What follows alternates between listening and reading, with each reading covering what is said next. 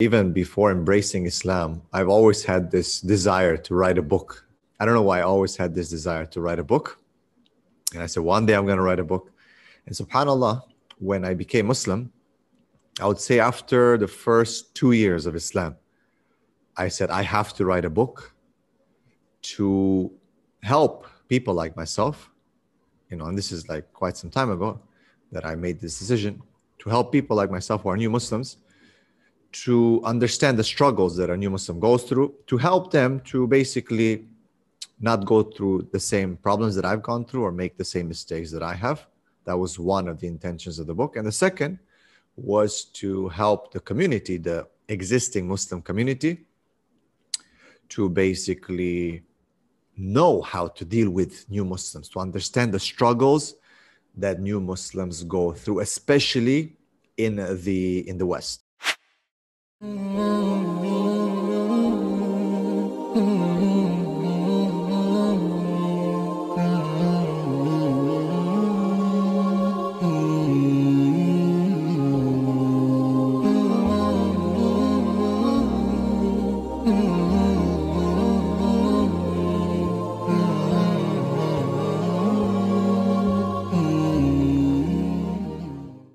Assalamu alaikum wa rahmatullahi wa barakatuh. Welcome back to the Realist Podcast in the Dunya, the three Muslims. You are joined with only two out of the three, Fayed, myself, and Anha. But today we got Gabriel, brother Gabriel, to cover for Rami. Assalamu alaikum. Alaikum salam wa rahmatullahi wa barakatuh. So, how's it going today? Alhamdulillah, man. Everything is good, mashallah. Alhamdulillah. Early morning in Malaysia. Okay. Nothing to complain, right? Alhamdulillah. As we always say, if you have time to complain, you have too much free time. That's right, man. So today I heard there's a rumor around the street that we got a new book, right? Journal of a New Muslim. Alhamdulillah. Tell me a little bit about that. طيب, Bismillah, Alhamdulillah, wa salatu wa rasulillah. Yes, Alhamdulillah, this is something I've been working on for quite some time. SubhanAllah, I remember even before embracing Islam, I've always had this desire to write a book. I'm horrible at writing, by the way. That's like one of my problems as I went through my schooling as a child. Teachers always complain about the illegibility of my writing, like handwriting, and the way I would write. I think also that I've been exposed to quite a few different languages. It was difficult for me to get the grammar correct and all that, so I would like kind of mess it up. But I don't know why I always had this desire to write a book. And I said, one day I'm going to write a book. And subhanAllah, when I became Muslim, I would say after the first 2 years of Islam, I said, I have to write a book to help people like myself. And this is like quite some time ago that I made this decision to help people like myself who are new Muslims to understand the struggles that a new Muslim goes through, to help them to basically not go through the same problems that I've gone through or make the same mistakes that I have.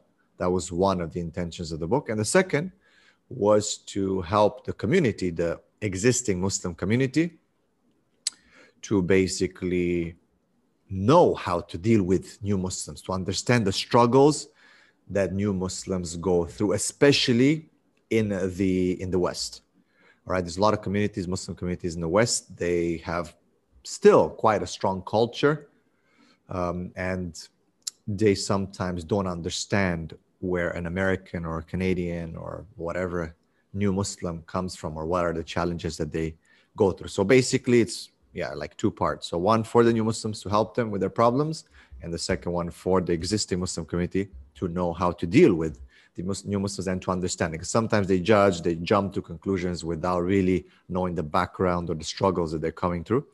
So that's what I hope to do with this book, to help. So I really pray that more new Muslims read it, and more community leaders and masjid activists who have new Muslim programs or who deal with converts, who go to their masjids to become Muslim, know how to deal with them, inshallah. So alhamdulillah, that's pretty much the background behind the book.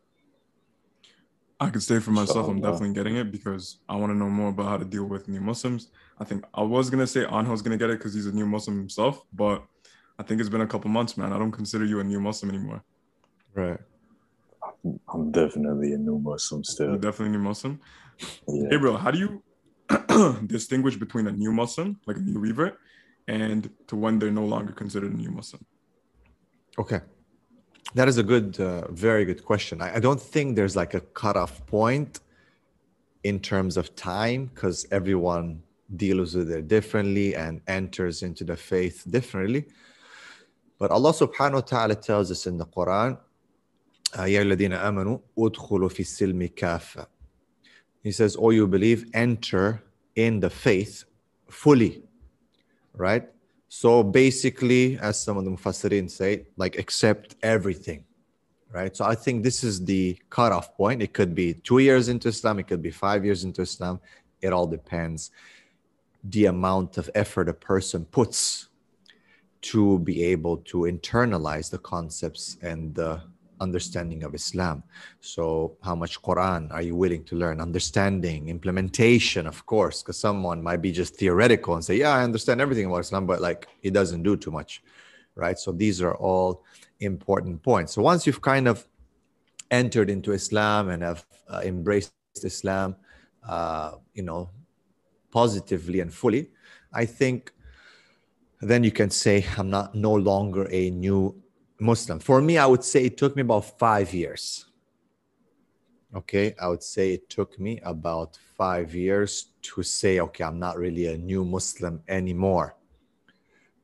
Some people, it takes them longer. Some people, subhanAllah, throughout, after 20 years, they still consider themselves a new Muslim, and they still haven't submerged themselves into the faith fully.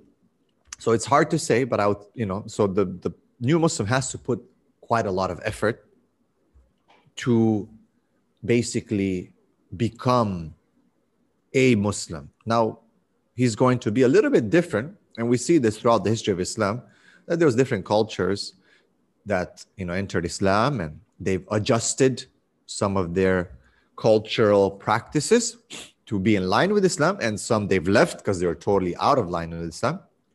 And some were kept because there was nothing wrong or there was nothing against Islam. Right? So Islam doesn't like wipe out your culture as some people might think. Okay, if I become Muslim now, I have to be Pakistani or Indian or this or Arab or that. Not necessarily. Does that mean that some these cultures don't have good elements? MashaAllah, some people adopt a certain culture. For example, they hang around with Arabs or with Desi people from the subcontinent, and they love their culture and they adopt it. Like they start wearing their clothes, and there's nothing wrong with it. If he feels like happy about it, whatever, man. Like do whatever you feel that you are happy with, and it fits you. I remember meeting a Pakistani sister as part of one of our social projects, and she was married to she was Mexican. She was Mexican, and she married a Pakistani brother, But you couldn't tell, like she was speaking fluent Urdu and, all that. And I was like, my God, subhanAllah. And she was like proper Pakistani, but she was Mexican, you know what I mean? And it was quite interesting. But she just loved Pakistan and loved Urdu and loved, these things. So I was like, cool, whatever, whatever floats your boat if you're happy. But if you want to obviously do the Islamic practices as well as have your culture, as long as they don't conflict, Bismillah, right? So, Alhamdulillah, I think, this is basically one of the things that have to be considered when defining a new Muslim versus a Muslim only. And I do believe that the Ummah is very varied, has a lot of, mashallah, different shades of different people. And that's what makes it beautiful. And that's what it was at the time of the Prophet ﷺ as well. You had Salman al-Farsi, you had Suhaib al-Rumi. So Salman al-Farsi was from Persia, and Suhaib al-Rumi was from the Romans, from the Roman Empire. And you had Bilal al-Habashi, who was from Africa, and others from different tribes and different places. So it was not one homogeneous, kind of ummah. It was very heterogeneous, but they're all Muslims, and they all had their impact and their contributions to the ummah. Subhanallah, like Salman al-Farsi, he was the one who was at the gates during the Khalifa of Umar Khattab, at the gates of Persia, telling them, you guys have, pretty much three options. What do you want to choose, right? He's like, I'm from you guys, but he's like, he literally said, like, I feel bad for you, but like, this is the truth. You know what I mean? So he's like advising them, right? Speaking to them in their language. So subhanallah, it's amazing, right? This ummah is beautiful, like the variety. So yeah, I mean, for me, it took me 5 years, I would say, to really get over the initial stages and difficulties of being a new Muslim.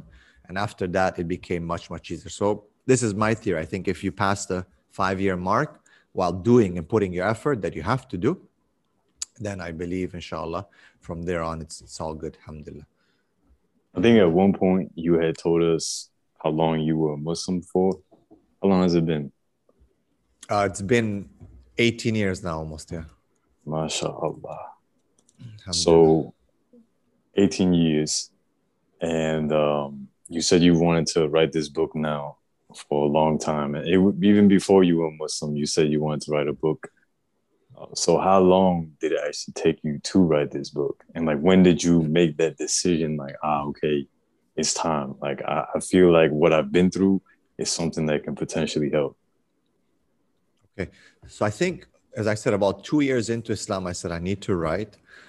I started writing, I think about 2 years, 3 years into Islam.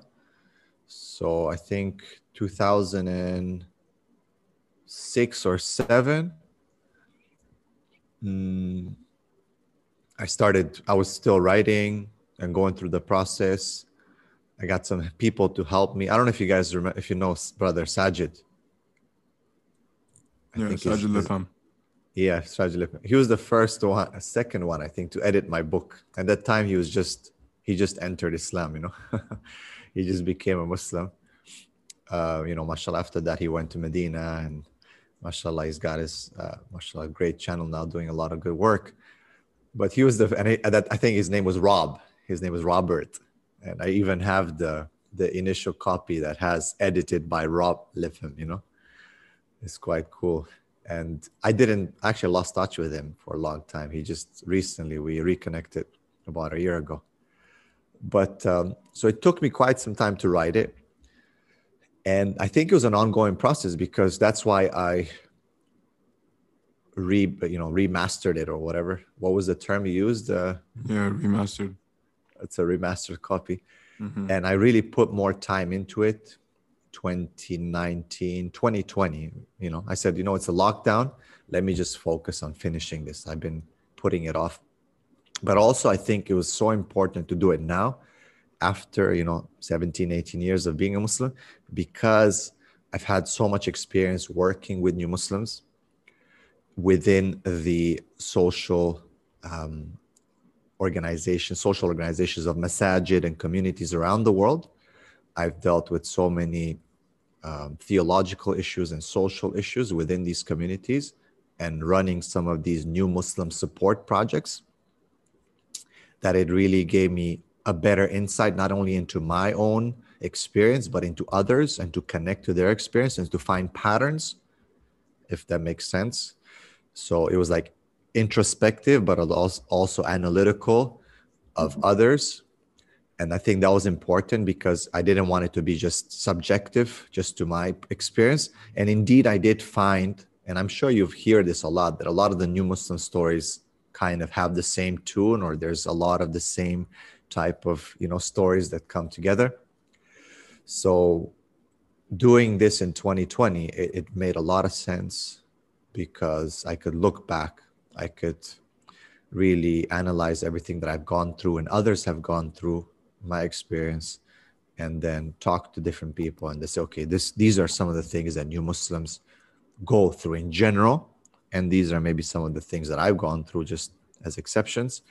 But indeed, it was I think it was just the perfect timing, and I had some help. Like, I invested some money in getting it edited properly by a new Muslim sister herself, mashallah, okay, who understood basically what I wanted to do as well. And that really helped a lot, because, she is a new Muslim, and she's been Muslim for quite some time, and she lives in, I think, in Morocco or something. and she's American. So there's a lot of connection there in terms of understanding what I'm trying to, what the spirit of the book, right? And she really did an amazing job. And yeah, alhamdulillah. I mean, also I've had a designer to kind of arrange the book. And then we decided to put an e-format, obviously, because with COVID right now, shipping things and whatnot, it's a big mess. I said, you know what? I think this is my answer. Bismillah. Let's just do an e-book, easily accessible. And one of the things that I've done to the book that was quite different was to put in a lot of pictures. Like I think every page has a personal picture in it that has a caption that tells a story or is linked to whatever I'm talking about. From the time when I was a child, family, friends, people who gave me shahada, I mean, the brother who gave me shahada, people who supported me early into my Islam, all these pictures are there. So there's kind of like a progression into my Islam with pictures that have a story behind it. So I think it makes it very personal. And I thought a lot about it. But subhanAllah, being an educator myself and having been a teacher for a long time and a school principal and dealing with curriculum, the most important thing when telling a story is the connection, being able to connect with people. And I believe that's where the subjectivity does play an important role, because people want to know who you are and what's your story in this world and how did you make sense of things in this life. So that was something that really, I think, benefited those who read it and those who gave me feedback on it. So do you think, well, not do you think, but any of the people that are about to embark in reading this book, are they going to catch any selfies of you in this book? Yeah, there's quite a few selfies early in my Jahiliyyah, before Islam, as well as early into Islam. So there's quite a lot of selfies here, alhamdulillah. I usually don't open up about my family too much on social media, but in this book, I did write a few things, like about my brother that passed away, about my family, my kids, stuff like that. I try to be very careful with that on social media usually. So I don't, for those who follow me, I don't really post too much on that. But in this book, I did show a little bit, because people said, look, man, we don't know anything about you. Like, why are you so secret? And I'm like, there's a reason for that. But I've kind of, put a few things there about, my mom who became Muslim as well, right? She became Muslim like 2 years after me. So she's been Muslim for about 15 years, right? And, some of those struggles, and alhamdulillah, Yeah. So you're essentially feeding them scraps. I like that. But what I'm going to say is, subhanAllah, I think it is the most perfect time for your book to actually be coming out, because I don't know if it's just me, but I feel like we're at a pivotal point where a lot of people have been reverting to Islam. I mean, maybe it's the COVID, maybe it's the lockdown, maybe it's the times that we're in. I don't know what it is, but I really do think that it's a pivotal point. Yeah, no doubt, man. I was reading a book last night called Dilemma of the Muslim Psychologist. And one of the points that the brother was making in the book was the failure of the West, the materialistic Western philosophy, to feed the soul. And he was saying that, and backing it up, that contemporary psychology and philosophy of the Western thought has failed to basically give humans a purpose, because materialistic philosophy doesn't give you a purpose. People have achieved materialism and then they realize that, okay, I'm not happy. And he said I think he was quoting Nietzsche, where it was quite interesting. I don't agree with Nietzsche on many things. He's quite a weird philosopher and has a lot of anti-faith. But he says that give a man a purpose, or and he can deal with any what, So, and I think that's a very profound statement. If you have a purpose in life, like, you can deal with anything. You can see that from the people in Palestine right now who are being bombed and killed, and they're still going. You know why they're going? Is because they believe in Allah. that's what makes them go. Because for them, this world is materialistic, or materialism is just temporary, and they have a higher purpose. Their why is the most important thing. And that's why they can deal with all these problems. And the same when you look into the Muslim world. I think there was an article recently about the war in Yemen. And the guy was a non-Muslim. And he said something like, God lives in Yemen. Because he said, every person I interviewed were kind of like, Alhamdulillah, praise be to God, thanks be to God every time. And he's depressed. He said, I'm sitting around here looking at rubble and destroyed buildings and dead people. And they're saying, praise be to God and thank God and all these things, right? You know how the Muslims say, right? Alhamdulillah, inshallah, mashallah. We're always like positive with that. Subhanallah. So I think the world, as you said, Angel, right now, especially the Western world, is looking for a purpose. Now, this is where we come in, either with your podcast, the Three Muslims, and whatever we do. I know you got your YouTube and you're saying a lot of cool things there. Like, this is our chance to reach out to people, because the one thing that Islam gives, no doubt, it starts with that, is a purpose in life. That's the most beautiful thing. It's like, no matter when you have Iman in your heart, and you're going to have a lot of issues and problems. Problems are not going to go away. Look at the Palestinians. They're believers. Why are they being bombed? People can say, what's going on? I thought if you're a believer now, things are going to be good. No, it's not like that. It's not like that. Sometimes the stronger the faith, the bigger the test. And we look at that. The prophets that, past Old Testament prophets, Quran prophets, throughout the ages, these were the people that have gone through the bigger tests, the biggest tests, right? Because that's just the way it is. These tough times, they make strong men, So the world is looking. I think we have the solution. I believe we have the solution to rid the world of anxiety, depression, and even more so, lack of purpose. Lack of purpose. Now. Yeah, it reminds me of the verse in the Quran. Do you think that just because you say you believe that you're not going to be tested? That is a perfect test there, man. Yes. So Gabriel, I have a question for you, and this is for myself as well, but I have a feeling that a lot of viewers or a lot of people who are on the fence of getting this book of yours, what's something that really hit home for you as a revert? When you were coming into Islam and you were learning, like you said, it took you about 5 years before you said, okay, I'm no longer a new Muslim. I feel like I'm pretty grounded in my faith. So what is something that really stood out to you as a revert that you could maybe share here for the people that are watching this episode, so that they can have a little bit of insight, even more so, as to what this book is going to bring them?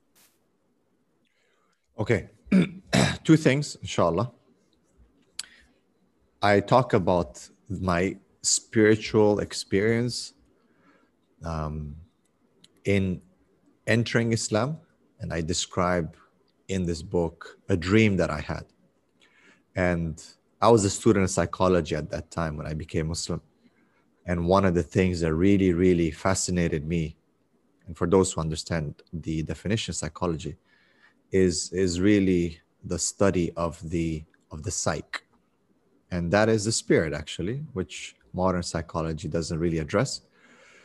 But one of the things that fascinated me within psychology was dream theories, And I remember the dream that I had that pushed me actually to finally embrace Islam. Now, of course, it's a personal experience and it's subjective, but for me, it was a catalyst, because I was going through so much intellectual stimulation and research at that time to understand what is Islam and why Islam is the truth. But I think I needed that spiritual push, and it came through that dream. So that's one thing you can read about. And the second part is is the learning process in Islam. And I was blessed to be able to, I think it was just a gift from Allah that someone took me under their wing at the beginning, a scholar who was able to guide me and to teach me not just like what to think or what to learn, but also what's the Islamic way of thinking and looking at the world and connecting to the verses of the Quran.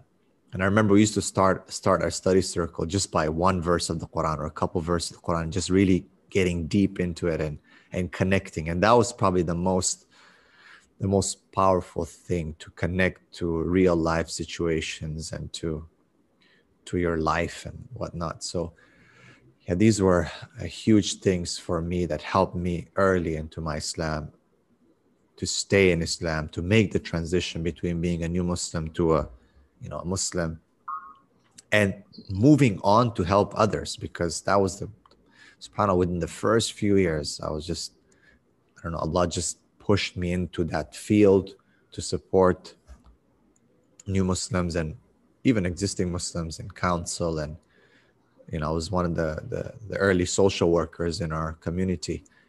So subhanAllah, I was like very, very early and fresh myself. I was still struggling myself, but I don't know, subhanAllah, Allah just opened up that opportunity. The community was looking at me saying, you're a new Muslim, you've had experience with these things, you do it. And I was like, I looked around, there's no one else doing it. And I said, all right, Bismillah, let's jump, So alhamdulillah, I don't regret it. It was just, it was part of my development and being who I am today. And have I not had those experiences, I don't think I would have been here today. I got two things to say. One, Assalamu alaikum to Rami. Wa alaikum salam wa rahmatullah. Wa alaikum salam wa rahmatullah. Ahlan wa sahlan bil habib. And number two, simply put, we know all guidance is from Allah alone, but if all other variables are the same, if you got two people, one, they don't read your book and they're new Muslim. The second one, they do read your book. What is the difference between them? Assuming all other variables are the same. Right. I think for those who read my book, I give some practical solutions on how to deal with some of the problems of doubts, for example, which are inevitable as a new Muslim. No doubt you will have doubts. It's just the way it is, bro. It's like, it's part of the process. Because you have, istiqamah or thibat or consistency and lack of doubt comes from knowledge. And a new Muslim doesn't really have all that knowledge when he enters Islam. So there's going to be a bunch of questions. Plus, Satan is like on your head, knocking you day and night because he's very upset that you've actually chosen Islam. So there's going to be a lot of whispers and thoughts that are going to come to you, and you're going to have thoughts about Islam that are very negative. Sometimes you cannot even talk to someone. And that is one of the issues that I address in my books, is that my experience opening up to some of the scholars or and how they reacted to me, which I think was very negative because they just didn't understand where I was coming from. And it was the same as the priest did when I was, when I was in Catholic school, in high school, right? When I had a question about the Trinity, and they're just like, no, you cannot ask these questions. These are from the devil and all that, And I didn't question, I was asking a question. There's a difference, between questioning and asking a question. Asking a question is about, you just want to know. You want to understand. You're seeking truth sincerely. So I think if they read my book, I address some of these critical issues that a lot of people try to put under the carpet because they feel it's embarrassing. It's like, oh, an issue of doubt. Oh, you don't believe in Islam. Oh, what are you, a non-Muslim? Oh, this and that. Issues of identity, culture, seeking knowledge, traveling, things that a lot of new Muslim, marriage, okay, a lot of that is there. A lot of the things that new Muslims will encounter within the first few years of their Islam. So I think by telling my story and giving some of the practical tips that I do, it will save them a lot of headache, because again, remember, it's not just my experience, it's connected to a lot of other new Muslims' experience. So it's like, okay, it's like a theory that you can practice, and hopefully it would save you some time and save you some depression, some anxiety that I've had going through these things and dealing with these things. So it's like alhamdulillah, a good shortcut, inshallah, that will help you to maybe accelerate your, transition from new Muslim to Muslim, so you can help the community and the world and give them your best earlier and faster, inshallah. MashaAllah. Just listening to all this, like it's instantly relatable. And I'm not just saying it, like as you're saying it, I'm just like, yeah, like I can see that. Like, especially when you said that, going up to a sheikh and then saying something and just feeling like you can't really go to anyone because they're not really understanding where you're coming from. I do feel that 100%. I do feel that. So a question that I had is, you said that you personally had someone that took you under their wing. Do you feel like that's something that's very important for reverts? Yeah, no doubt. First and foremost, because it's a prophetic approach to education. That's exactly what the Prophet ﷺ did as soon as anyone entered Islam. And not just that, he established a system. So he would teach the companions, and then those, once they were strong enough, then they would start teaching. It became a system. Even when the Great Arabia entered Islam, he would always send a Sahaba, a companion, to move and to live with those people. Like literally, they would just totally move there, to Iraq, to Syria, wherever they were, where the empire, Islamic empire would spread. He would always send someone who was grounded in the faith, who understood the challenges, to basically be with the people and guide them and nurture them and so on. And it was a nurturing process. It was not just the educational process. It was a 360-degree system, mashallah. So it is definitely a prophetic process that I think it's not applied today. And I've worked with many masajid or mosques in Canada, USA, Middle East, all over the world. The only place where I've seen, till today, we're struggling with this. Till today, new Muslim support services are quite weak throughout Canada. And I'm not sure if you guys know, in Toronto, Coach Zubair, maybe that's someone I would recommend you guys do a little podcast with. He's in Toronto, and he works with new Muslims, and he can definitely tell you how things are in Toronto on the ground there with new Muslims. But we're still way, like behind what we're supposed to be when it comes to new Muslim support groups and how to find a correct system, which is based on prophetic tradition, I would say, that takes in consideration the culture, everything that happens, who these people are, and takes them under their wing and helps them, and then puts them back out in society to help others. And that's the whole point. As my teacher was saying, he said the da'wah, or this faith, is like, this movement is like a hospital, You kind of treat people, and then you release them, you discharge them, and let them go back in society and start doing their thing. It's not a hotel where people check in and out and do whatever they want. It's not a jail where you lock people. It's not, that's what he compared it to. He says like a hospital, We heal people spiritually. We support them morally, physically, whatever, socially. And then boom, once they're ready, let them be out there and start more small projects like this and help other people. So it's critical to have someone to take you under their wing and support you and guide you, someone who understands, who has wisdom, not only knowledge, because if you look through the Quran, Allah subhanahu wa ta'ala, he blames people who have knowledge but no wisdom.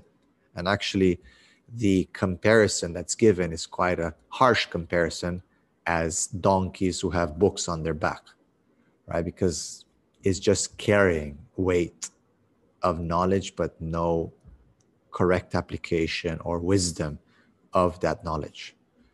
So I think that is key, inshallah. Do you think that even born Muslims should also have someone take them under their wing? Because there's a lot of born Muslims that they're pretty much on revert status. That's a good point. I like that revert status. Yeah, I believe so, man. Because the only difference is, I think, with the people who are born into Islam, into Muslim families anyway, we're all born Muslims, is the nurturing that takes place that kind of gets internalized. So it's kind of in their identity. Yes, people who are born into Muslim families do leave Islam, do apostate, and do become even, sometimes worse than non-Muslims. But in general, I think those who have been raised as Muslims still have that identity. Like, I'm a Muslim, no matter what, you know what I mean? Even if I'm a bad person or I do weird things, I'm still a Muslim. But indeed, they do need that support, because this prophetic approach is for everyone, not just new Muslims. Indeed, the Sahaba of the Prophet ﷺ, pretty much all of them, except for a few, they were born and still lived with the Prophet ﷺ as children and as young men. But most of the big Sahabas that we know, they're all converts. All of them are reverts or converts. Abu Bakr, Omar, Uthman, Ali, all of them are reverts. And that's why I think it's very important to understand the early lives of the Sahaba when dealing with new Muslims. And I think many people don't know how to make that connection. So yeah, just to answer your question, I think both reverts as well as born Muslims into Muslim families, they all need that wing to protect them, because it is a prophetic approach that covers everyone, inshallah. MashaAllah.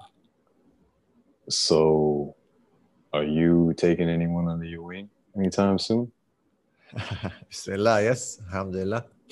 I have a few people, alhamdulillah, under my wing, and MashaAllah. yeah, we are always trying to have a system to help people to continue their journeys through Islam, and to become people who will take people under their wing, to nurture people who are going to take people under their wing. That's what we're trying to do, inshallah. Inshallah. Well, I think that was beautiful. I think if Fayed and Rami don't have anything to ask, I think the only question to ask is, where can we get the book? Okay, inshallah. So in all my videos or my posts, I link the book, the site to purchase the book. You can see the just the description of the book, the pictures, some samples, and then you can just order it. And alhamdulillah, all the people, whoever orders it, basically all the money goes to supporting and creating and generating more da'wah, inshallah, more invitations to Islam, to others, more videos, more work. So alhamdulillah, it's definitely a great investment, inshallah. Inshallah. Heard it here first. Invest in your akhirah. Yeah, alhamdulillah. Alhamdulillah. And if I remember correctly, I think I read this somewhere. It's starting to get kind of dark in here, so I'll turn the light on. But I don't know if it was the Prophet Sallallahu Alaihi Wasallam that said this, or if it was just something that's I guess encouraged. But like the best things that you can do in this life, and I think one of them was like, leave something that will continue on after you, that will continue to help you. Great. Yeah, that is beautifully said. It is hadith, as you correctly said. The Prophet ﷺ said that it's like beneficial knowledge. It is a sadaqah jari, or perpetual benefit that will be even after you're gone.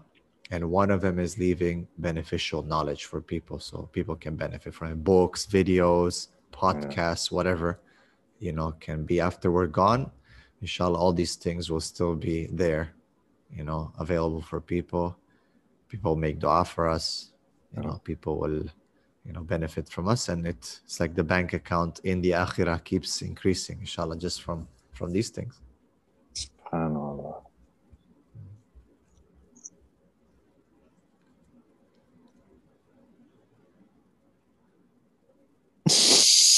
All right. That was deep. That was some deep silence there.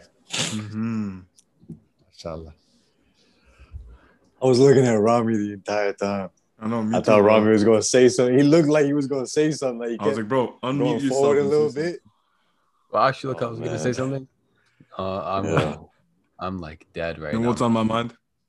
What's up? Hmm. When Angel first reverted, and we used to do like episode 1, 2, like the OGs, right? This man could not sit down for more than 5 minutes, pacing around the room. What reminded me of that was those two little things hanging down from his fan. And that was always his view. He was just walking around. But I haven't seen him do that a lot, like recently. That's Oh. because I have it on the tripod right now. But do you still feel that instinct to like go walk around, pace around? But you're controlling it. I'm doing a horrible job of controlling it, but I'm trying. It's like, do any of you have ADHD? Yes, sir. So you guys understand. Rami, I think you have it too, maybe not. I use this thing. It's right here. You see it? Yeah. So I'm I'm either always, like messing around with like my my joggers like lace thing, or I'm just like I'm grabbing something, and if I'm not grabbing anything, if I'm not moving, like my head is just like all over the place, and I'm really not paying attention. You gotta fidget. I know. I use my legs. You cannot see it right now, but they're moving like this. Yeah. I do the same. But this thing helps me a lot though. Like if I'm tired or if I'm really like reading or doing something, I'll just be snapping. See, you reminded me like I used to when I first started this the whole NoFap thing when I had an issue. I had a rubber band on my wrist, and anytime that I would feel like, going back, I would just snap myself really hard. It didn't work. But it's nice for like a fidgeting thing though. I'll be honest. Yeah, fidgeting is good. Yeah, it's good. Yeah. What y'all say we end this episode? Yeah, let's end this one. It's been beautiful. We're gonna leave a link in the description box down below where you guys can get this man's book.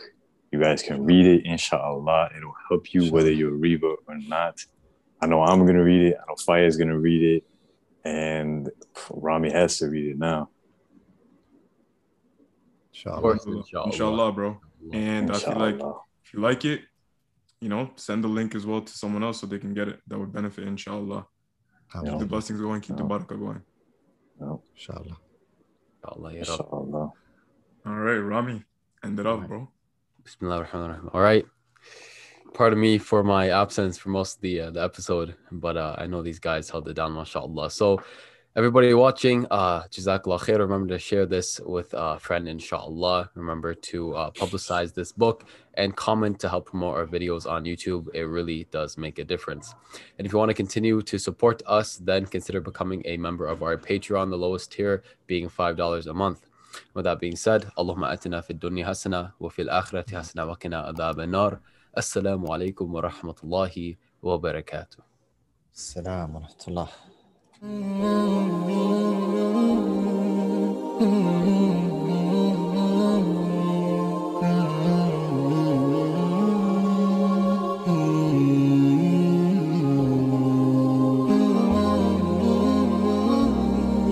Mm-hmm.